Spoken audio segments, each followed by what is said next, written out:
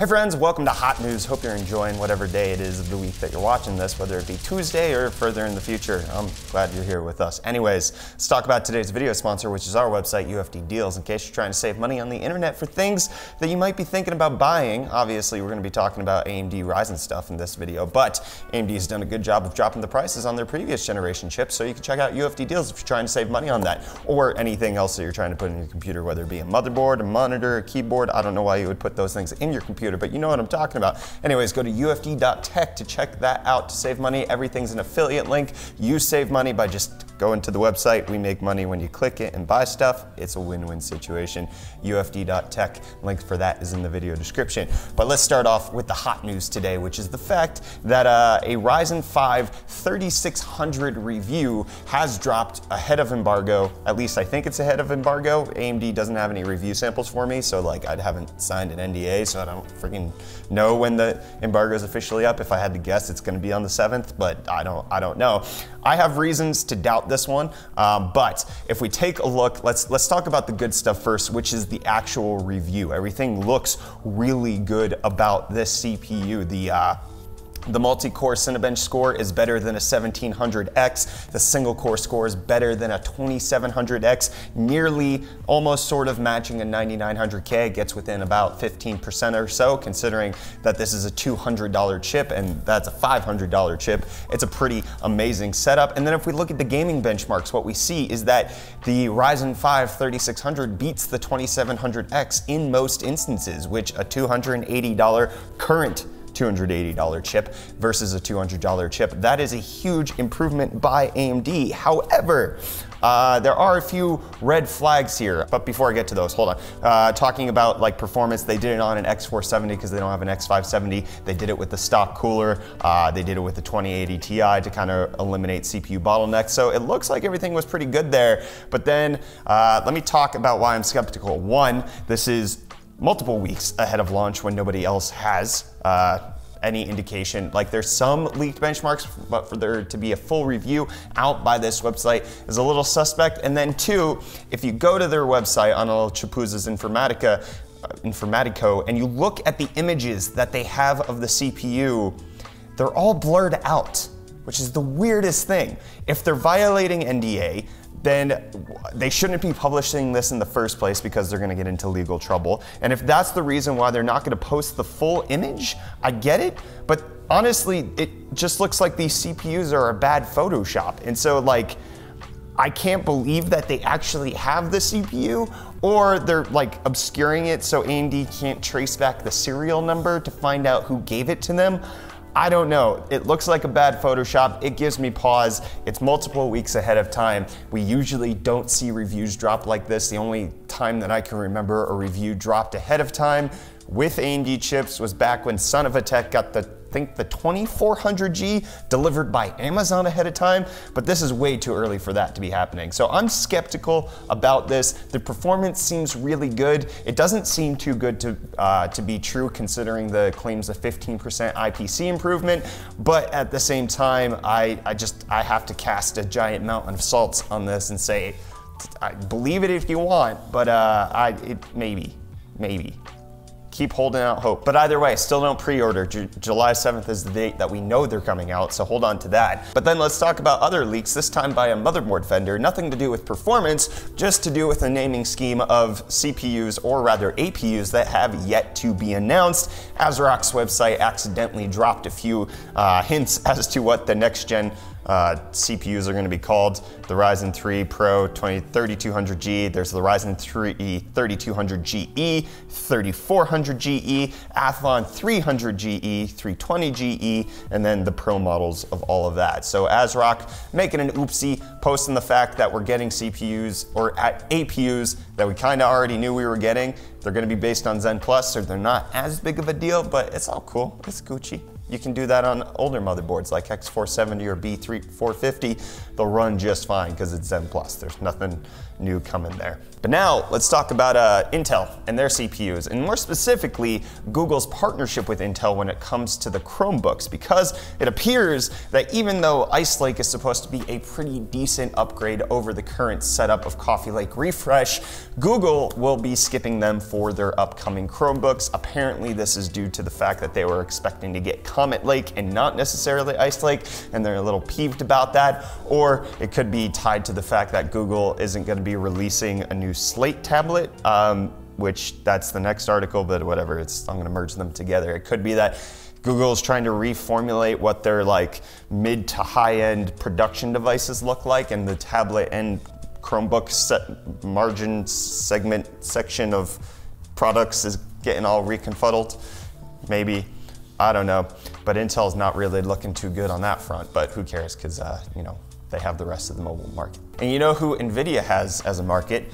Esports gamers. Don't you remember the publication that they did a little while ago saying, yo, the best graphics card you have gives you better frame rates. If you have a 2080 Ti, you're gonna get a better KDA than if you had a 1080 Ti. Excuse me, had to burp there. Not really mentioning the fact that people who are probably better at a game are more likely to spend more money on the system that allows them to play that game. You know, it has the correlation equaling causation is 100% true. You draw whatever ideas you want from whatever data you have. It's 2019.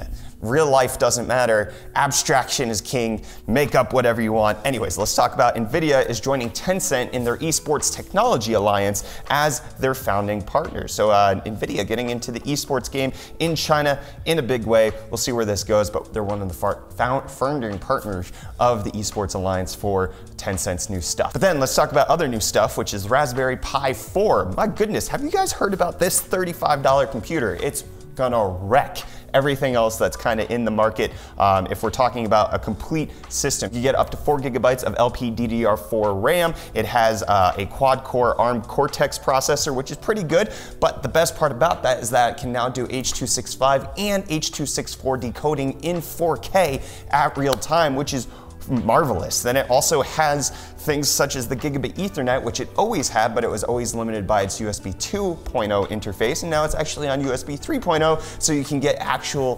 gigabit speeds. There's a lot of good stuff. It's also going to have USB or Bluetooth 5.0 and potentially 802.11 AC. It's going to be amazing. $35 for the base model with 1 GB of RAM, $55 for the 4 GB flagship. But to prove that it is no slouch, the Raspberry Pi people, they actually launched the website for the new Raspberry Pi using a server cluster of 18 of these Raspberry Pi 4. So it's in a pretty neat setup. They apparently have 14 handling the PHP code execution, 2 server static files, and 2 running memcache. So that's really cool. Cloudflare is apparently handling the brunt of the raw network traffic, but everything's being run on the Raspberry Pis, 18 of them. So even if you can't get it with super great single, CPU performance, you can merge them together into this giant Voltron looking thing with cables. It's the way to do it. Ready to form Voltron!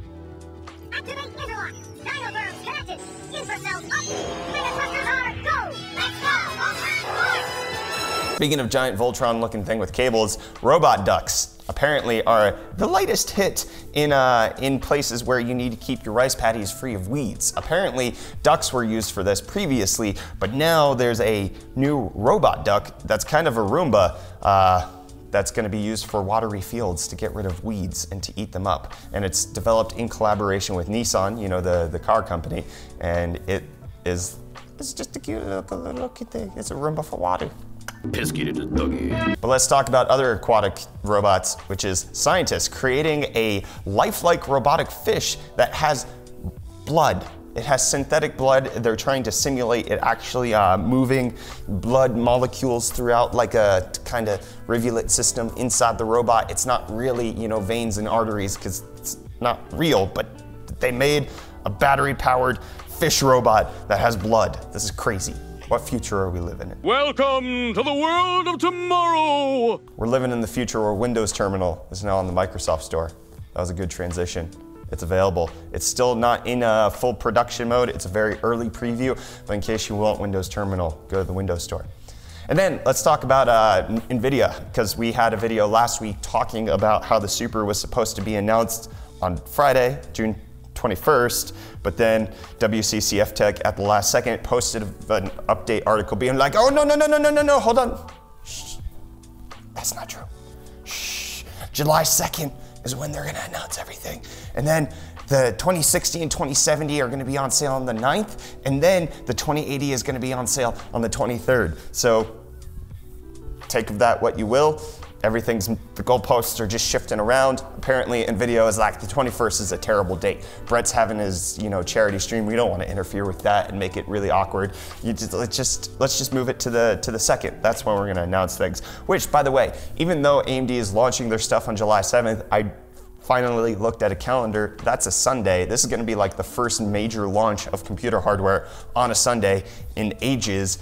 It's kind of weird. Why are you doing this, AMD? Nobody's gonna go to the store on Sunday. Except for me. And then let's talk about SpaceX. With the Falcon Heavy rocket launch, they actually did a brand new type of test, trying to come in as hot as possible with the center core booster coming in really fast, coming in 4 times as fast as a rifle bullet, and apparently it didn't work. Elon Musk said on Twitter that it had a 50-50 chance of working. It was the latter 50 where it crashed into the ocean and exploded. But it was a test. They were trying to see how fast it could potentially come in, and it was a little too hot to handle. Speaking of too hot to handle, look at this picture of Squall. Oh yeah. Final Fantasy VIII Remaster, we've got some confirmation about exclusive PC features for the remaster. It's just cheats, Reece. You can enable unlimited gil, unlimited items, or access to all items, abilities, special moves, and triple triad cards. So in case you like to cheat in Final Fantasy VIII video games like I do, this is gonna be perfect for you. Get it on the PC instead of on the other ones, because those other consoles suck. This is console pleb territory, you can't cheat. Anyways, that's the end of hot news. Why don't you hit the like button? Why don't you? Now do it, thank you. All right, go check out UFD deals to save money on tech products if you're buying stuff. You know you want to do that, ufd.tech, link for that in the video description. Get subscribed, please. Please subscribe to this channel. We need more subscribers, please. We only have 20,000. What kind of paltry number is this? We get 20,000 views and 20,000 subscribers. What is this? What is this 100% proportion we're dealing with? I'm Brett with the Hot News channel. Love you too, bye.